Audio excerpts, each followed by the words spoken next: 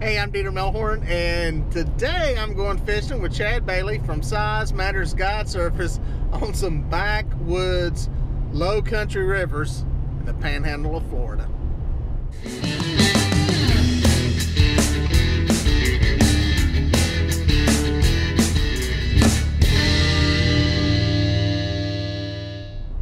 Alright guys, I'll tell you how this last minute trip came about. I'd come to Florida for a family funeral, and it was really planning just to come into town, spend 2 nights and head back. And so I didn't pack any fishing clothes, fishing rods, didn't bring the boat, nothing like that. So my wife had posted something about the funeral online, and somebody had saw it and invited me to come fish a catfish tournament, which I wasn't able to fish. It was an all-night tournament. Really appreciate the invitation, would have loved to have done it, but just with scheduling, getting back and everything, I wasn't able to do it. So but then another guy, Chad Bailey from Size Matters Guide Service down here, said, hey dude, I've got a guide trip and come jump on the boat with me. You can film, kind of see how we fish down here, what we do. And he said the guy don't mind, that's awesome, you know. He said no problem. So boom, it worked out great. I hooked up with them and got to go out and do some looking around.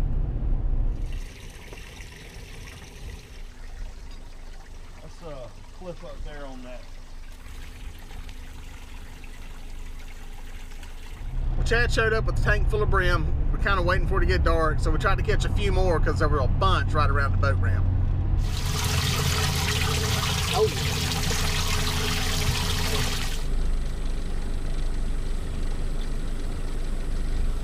I don't know what it is about that little point right there, but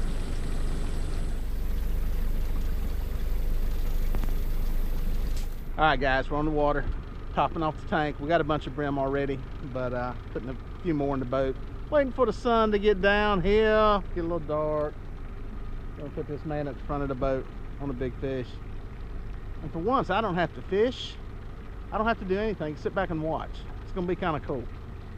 one of them good nights. Hopefully, sometimes, man, you pull up to a spot and I mean, you get, by the time you get 4 or 5 rods out, you get 2 or 3 of them going down. And if you can get that, that's good action anywhere you go in the country.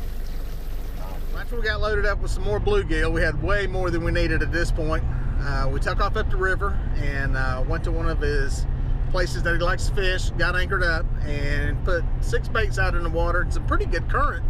It flows constantly here. It ain't like at home where it's on and off. And this is some remote, backwood, desolate, dark rivers compared to what we got at home. So it was a real great opportunity to get out and see how they fish down here in Florida for flatheads.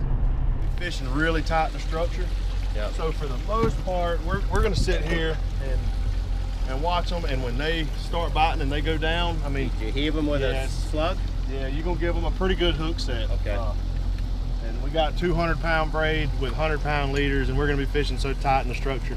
We're gonna use 8/0 Kell hooks, and those 8/0 Kell hooks, man, I mean, you can pretty much rip into them. But the biggest thing is moving them 6 feet off the bottom. I mean, there's so much structure on this river.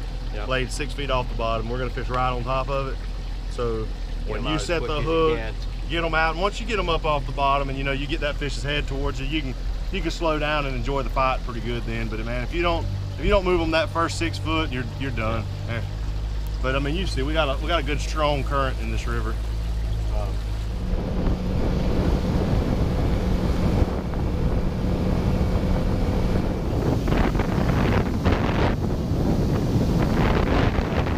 So what was really cool up here, they don't toss anchors out because I don't think you get them back with all the trees and brush that are at the bottom of this river. So what they're doing is just clipping on to brush, logs, limbs, that type of thing with a bush hook, bush grabber.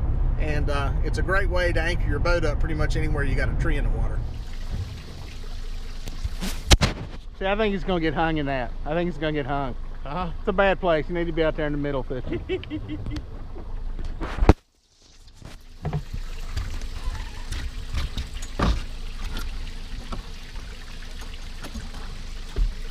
There's got to be a water moccasin laid in there. There's got to be one. They can't bite you in August. Oh, okay. I thought that was a rule. I thought they got lockjaw or something. Yeah. Yep. I like your bush hook thing there. That's pretty cool. That thing is really good, man. I've had that one for 5 years now, and I have a new one waiting at the house, and I'm waiting until that one completely lets me down, but... Oh yeah, hooked up. We hung. There we go, guys. We'll watch the man catch a big one. Probably would be a moccasin down in that. Yeah, that looks like moccasin territory right there. Yeah, good stuff there. All right, guys, we got set up in our first place. Got 6 rods out in the water, fishing them all on the bottom. I think he had about half live bluegill and the other half cut bait, and it wasn't long, and we had a nice blue hooked up and in the boat, and it was looking like it was going to be on fire. It looks pretty good. Very nice. All right. Because I don't have to do anything. I'm just sitting back and watching. It's actually kind of cool. I have this guilty feeling right now of not doing anything, but I'm letting that feeling go. Let this man catch a monster, and I'm gonna watch him film it. And watch that man work his butt off all evening. Frozen solid. Tennessee tarpon.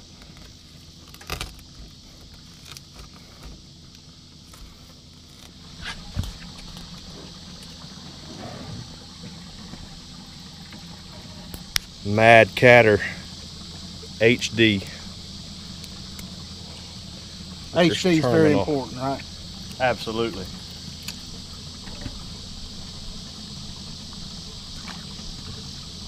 We're gonna put this right there off that treetop and see if we can find an old Florida blue cat coming by.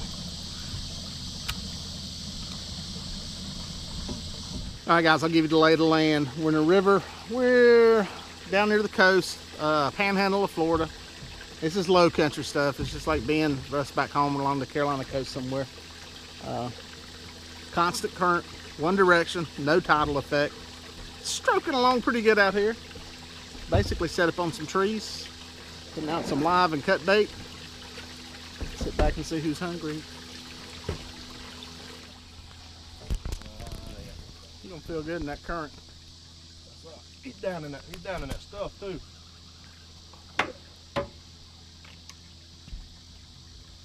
Yeah.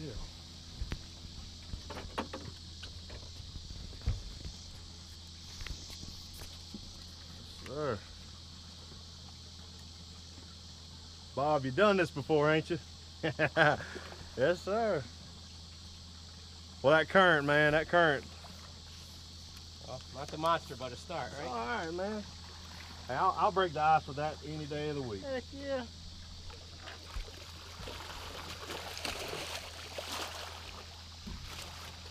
There we go. Early start. Got a channel? Blue cat. Popped out a little bit, ain't he? Nice. Can I take a picture of my camera? Oh, absolutely. I'll break the ice with that any day of the week, huh? Let's see. I'm gonna take a couple of them right there, just to make sure you get a good one. I want to get one on my. Yeah, we got that first fish in the first 15 minutes. But as many of you know, sometimes when you catch one right away, it can be a curse. That's kind of what happened. Because it was a slow bite. Real slow bite. And we fished a long, long time before we got on another fish. This year you didn't get a bite.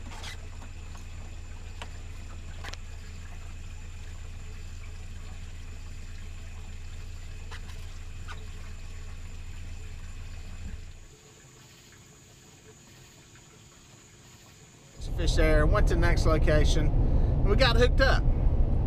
And what we got hooked up on was Chad's little funny rod that he had on the boat. I call it the Mighty Mite. It's a little bitty rod that he had, and he threw out for fun. It's only about 2 feet long. It looks like something your 3-year-old fishes with.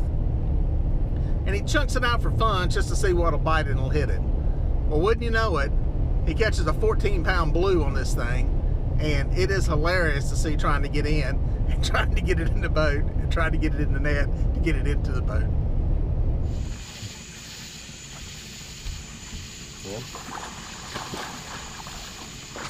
tell you what, let's walk him around. Let's walk him this way. Under? Yep. We'll go under. You got a rod holder for it.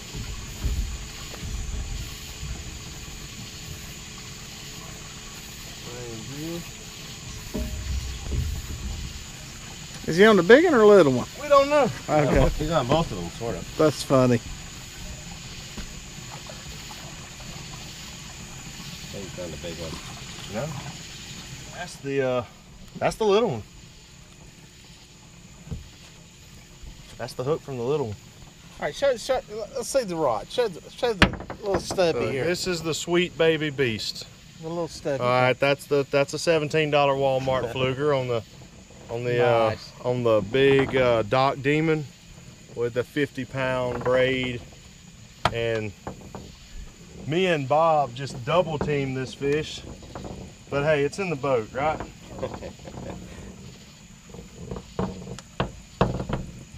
And the Kel hook got him. There you go, the Florida Freak Show at work here. Oh man, can we jab that Kel hook? As you can see, looking at that fishing rod, that was a lot of fun, and we got a lot of good laughs out of it. And it was a little comic relief because it was a tough bite. It was a tough bite that night, and Chad busted his tail trying to get on fish. I think he stayed out an hour and a half past when he was supposed to come in, just trying to find something, some type of combination that works. He likes to catch fish and put his clients on good fish that bad. He's very serious about it. He loves it. He loves what he does. We went out before the trip catching bait. He spent a couple hours out catching bluegill there in the river to make sure he had plenty of bait, which he had an awesome amount of bait. Really above and beyond. You can't ask for more than a guide. Size matters fishing. He's in the panhandle area between Tallahassee and Pensacola, up in there. If you're ever in that area, vacation in Panama Beach, around that area, check them out. It's some great river fishing for flatheads and blues in the rivers there in the low country of Florida. So it's awesome. Check him out, Chad Bailey. Size Matters Fishing, and I'll put a link down in the description. That way you can check on it, click on it, and friend him on Facebook. So appreciate you watching. If you like the videos, just hit the subscribe button down there. That way you can stay up to date on all the new ones. Leave any comments or questions down there in the section below. Thanks, guys.